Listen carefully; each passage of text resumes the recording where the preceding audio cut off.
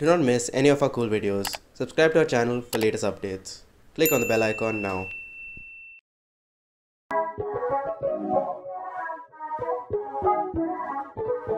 Hello everyone, welcome to yet another video on Proteus simulation by Robotics and Circuit team Manipal. We hope you have gone through the basics of Proteus tools from last video and are well versed with them. Today we will learn to simulate an Arduino, and later on in this video we will build our own obstacle avoidance board.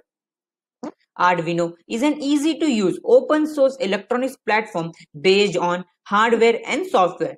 Born at IVR Interaction Design Institute, it was designed to help students without any background in electronics and programming. The Arduino software is easy enough for beginners, yet it is flexible enough for advanced users. The relatively inexpensive Arduino is used to give various commands depending on the received inputs, thus acting as the brain to countless projects made so far. So now let's start with a simple Arduino project, which is blinking of LED.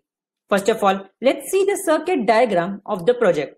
In this project, we will take a 220 ohm resistor, a LED and an Arduino board. Cathode of the LED is connected to the ground and the anode is connected to the D13 pin of the Arduino through a resistor. So now let's go to the Proteus and start making our project. First of all, we will take the Arduino Uno R3 board, a resistor and an yellow LED. First of all, we will connect the cathode of the LED to the ground. So we will take the ground and connect it to the cathode. Then we will connect the resistor to the LED and then connect the other part of the resistor to the D13 pin of the Arduino. Then we will change the resistance of the resistor by right clicking on it, edit properties and changing the resistance to 220 ohms. Now we are done with the construction of the circuit.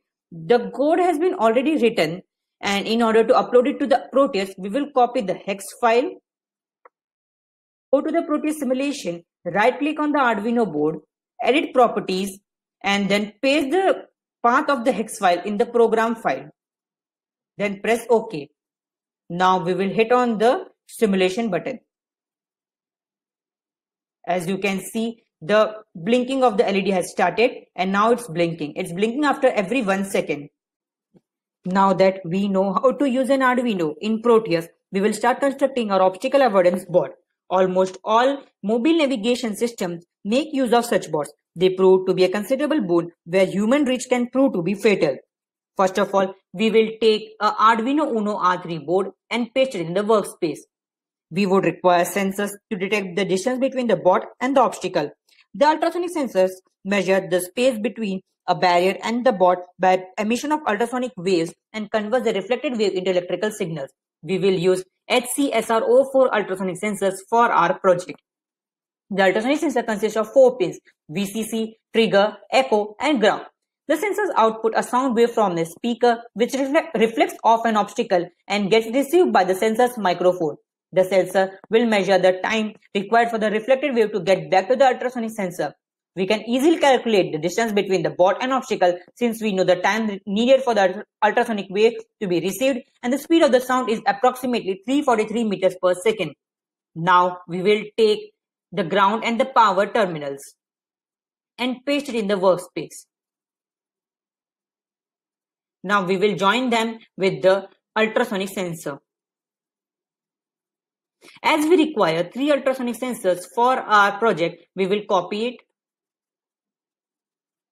to clipboard and then again right click and paste from the clipboard and paste it again for the 3rd time.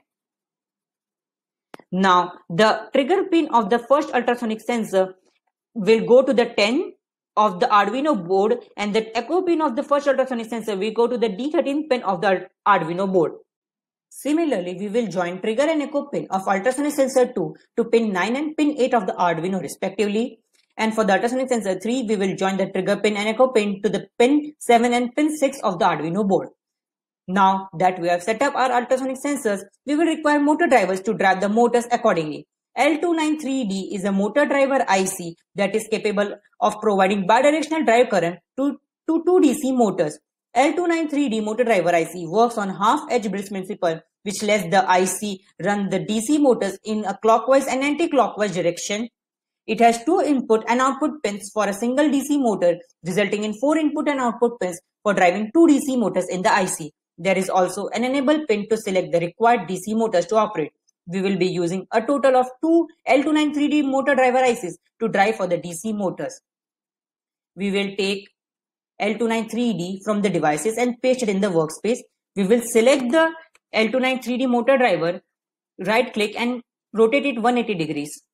Then we will take 2 DC motors and paste it in the workspace. Now we will join the ends of the DC motors to the output of the L293D motor driver IC.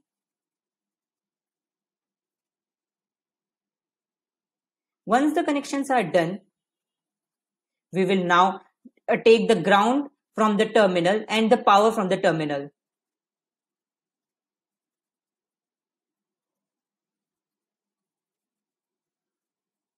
Now join the ground to the ground terminal. Now short VS and VSS are the power pins and we need to short them and join it to the power terminal.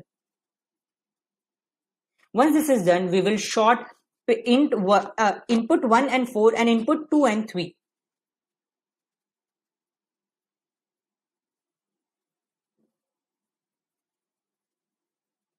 And we will also short enable 1 and enable 2. Once this is done, we will take the input 1 and input 4 to pin number 2 of the Arduino.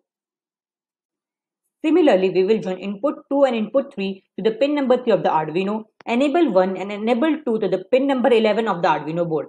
Now we will copy paste the entire motor driver circuit and paste it on the clipboard. We will rotate it along the x-axis in order to make it more clear. Now we will join the input 4 and input 1 of the second motor driver to the pin number 4 of the Arduino board. And the pin number 2 and pin number 3 to the pin number 5 of the Arduino board. And again the pin number 1 and enable 1 and enable 2 to the pin number 11 of the Arduino board. So this completes the motor driver circuit of our optical avoidance board. We will also need to add a serial monitor to the circuit. The serial monitor helps to keep track of the parameter values at each instance. It helps to give instructions to the system and gets output to the screen. The RX of the serial monitor is attached to the TX of the Arduino, that is pin number 1, and the RXD of the Arduino board is attached to the TXD of the serial monitor.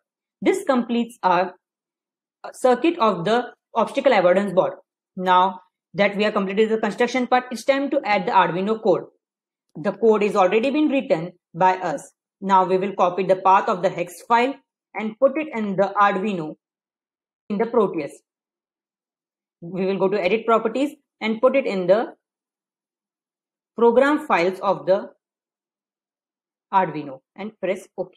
Now we are done with the optical avoidance board. So now as we are done with everything, let's start the simulation by hitting the run simulation button.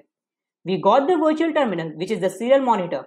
We got the distance of an object from each of the sensor and the command in which the bot moves and the motors move accordingly. So when we increase or decrease the distance of the object from the ultrasonic sensor, the distance changes and the command also changes and the bot moves accordingly. This is how the optical avoidance bot works.